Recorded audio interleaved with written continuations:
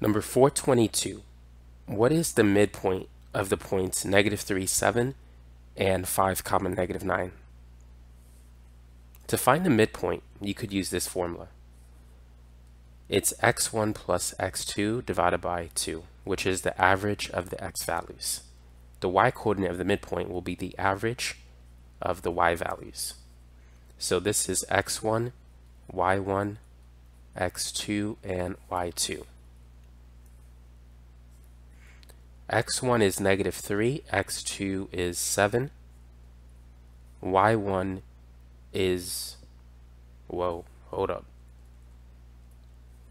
x1 is -3, x2 is 5, y1 is 7, y2 is -9. Okay. So now let's simplify. -3 plus 5 is 2, 2 divided by 2 is 1.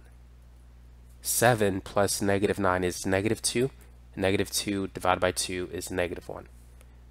So this is the midpoint of these 2 points.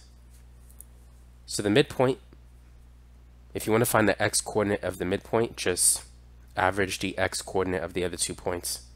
Same thing for the y.